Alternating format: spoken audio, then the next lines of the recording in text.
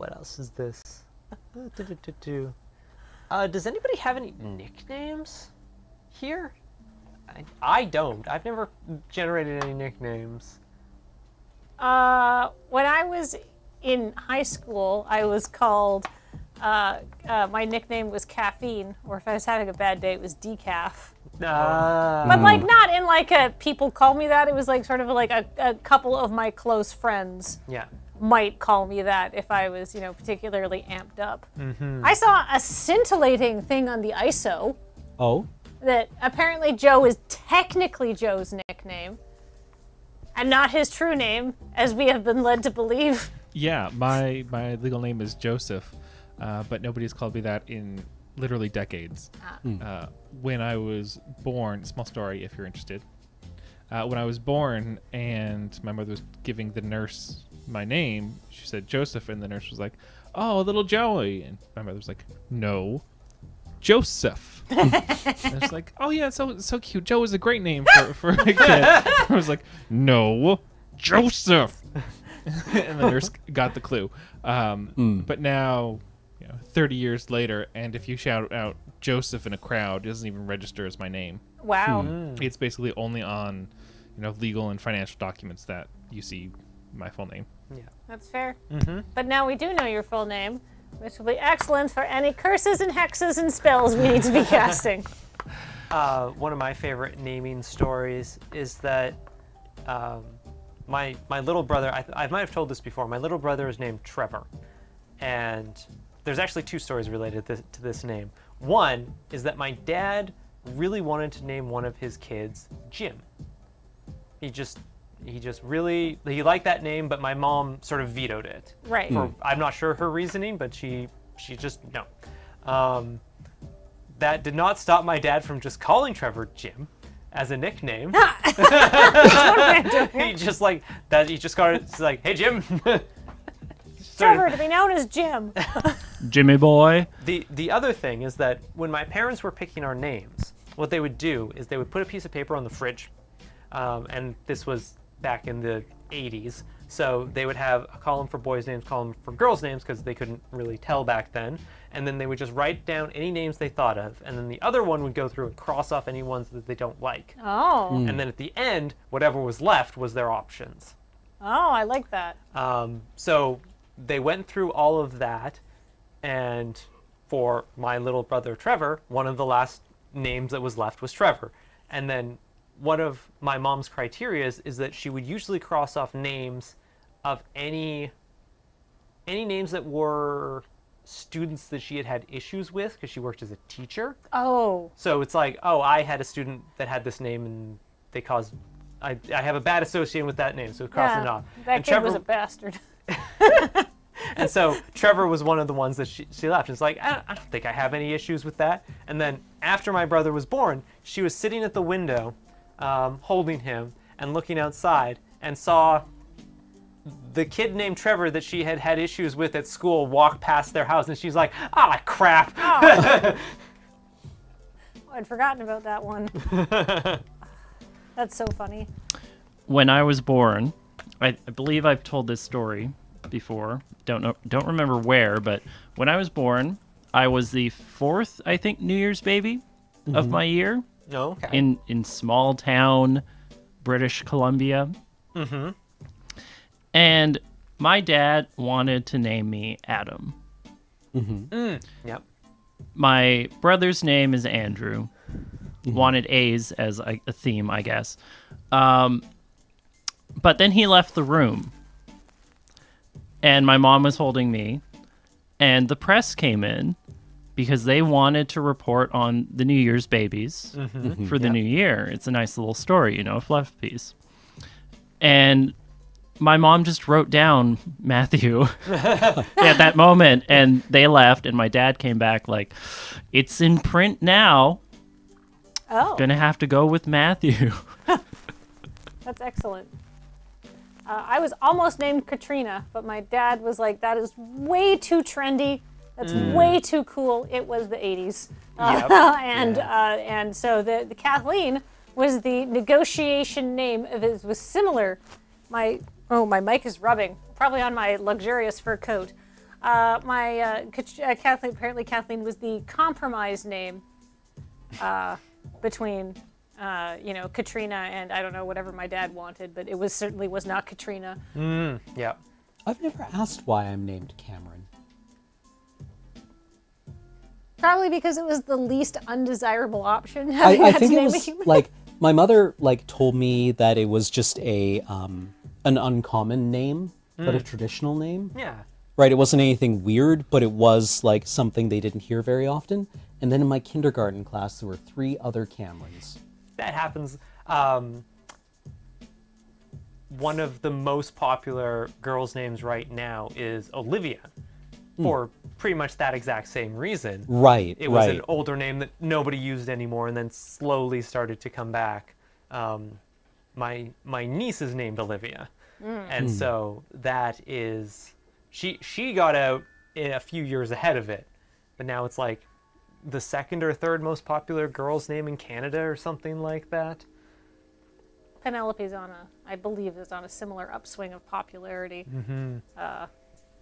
I think mythological, like Greek mythology names, are on an upswing right now. Well, there's 2 reasons why Penelope is named, or there's several reasons. 1, because Graham and I both liked it. It was the #1 reason. 2, it's a nice name. It sounds nice. It has good nickname potential. 3, when I was a kid, we had a dog named Penelope, and I always wanted to do the Indiana Jones thing and named after the dog, because I am a chaos being. So I thought that was kind of funny. But that she doesn't need to know she's named after a dog. No, you can just tell her she's named after a character from the Odyssey. That's right. Yeah. Well, I mean, technically, that's what people have met me. They're going to think I'm pretending to be sophisticated and cool. Penelope. Yes. Penelope is lazy. Well, she's actually not lazy, but her name is quite long. As she reminds me, it has 8 letters. It's one of the longest names in her class. So on her schoolwork, she writes Penny. And I was like, "Would you like to be called Penny?" And she's like, "No." And I'm like, "If you write Penny, people are going to call you Penny." And she's like, "I'm going to ask them not to." Oh, strong energy. That's wonderful. Yeah, that's wonderful. I don't want to write out this entire name, so I'm going to use the acceptable diminutive. But you can't call me that. Yeah. It's a very clever thing. So I was not named Erica by my parents. But my last name is Cole, which was actually originally my middle name. And this is, I think, the part of my name, if I had originally been born as a girl, my parents were going to name me Nicole. Okay. Oh. Which... Wait, Nicole Cole? No, that's not my last name. Oh. So that wasn't my parents' last name. Okay. Which overall this has worked out well. When I eventually changed my name, I didn't go with Nicole because that's my sister-in-law's name. Oh. So it's like when I was sitting down to change my name, I'm like, I don't want to keep Cole as my middle name, but I don't want to get rid of it because it means something. Right. So I made it my last name. Oh. Okay. What it meant was when my dad was young, his best friend was named Cole. And Cole died a few years before I was born. Oh. He drowned swimming in the ocean off of Hawaii. So when I came along, he wanted that to be part of my name. So Right. Yeah, maintain the memorial. Exactly. Right. My family has plans to visit Hawaii, which is my first time I'm ever going to be there, and I actually want to go and visit that beach. So that's my plan for next year. That's a lovely story. Thank you. I'm glad to hear your parents aren't like completely chaotic. Cameron, you're from Prince George, so you might have met this person. Did you ever meet Candy Cane? Yes. Yeah, she was. Yeah, I partied with Candy Cane once. But yeah, her parents were like, our last name is Cane. Of course, we're going to name our daughter Candy. December's going to be the best month of the year. She was just as chaotic as her mom and dad. What was that house on Ruggles? Oh yeah. My brother had a friend whose last name was Shaw, and he always joked he wanted to name his son Rick. Oh. Yeah. Oh. Yeah, just very quickly, was Candy spelled with an I or a Y? It was spelled with a K because her parents' last name was spelled with a K. Okay. Okay. It was the 80s. It might be Candy. I don't know if it was an I or a Y. Do you remember? I only ever heard it. Yeah, but I know it had a K. Canned. My parties with Candy Cane. Oh dear. If I had been assigned male at birth, my dad wanted to name me Richard, which is real cool. Except my last name at the time was not DeVere. I've told the story before that my dad got ideas about moving up in the world and didn't want his kids to go through life with the same last name he had, which was Scales. So he would have named his kid Dick Scales. Anyone else just start itching?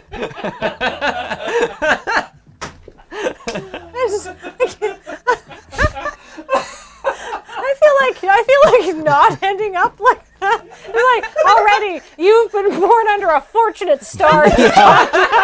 Yeah, you dodged a bullet before birth. Yeah. You used up 90% of your good fortune before you were born. Oh, God. Yeah, Dick Scales is on the opposite end of whatever name power spectrum from Max Power. Yeah, exactly. Right?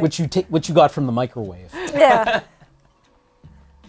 How did you get Dick from Richard? That's a quote. I thought it was like, well, I mean, that's a funny thing about names is they're really meaningless. So that's I know the answer to that question. Ah.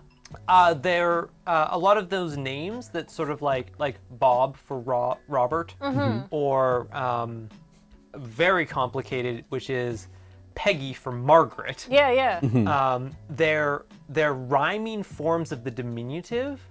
So Dick rhymes with Rick. Right. Bob rhymes with Rob. Right. So you would shorten it and then make a rhyming version of it. Huh. And Margaret was occasionally shortened to just like Maggie or Margie or something like that, and then a rhyming version of that was Peggy. Right. Yeah. The one that always threw me was Bess from Elizabeth, which I guess is kind of a similar thing.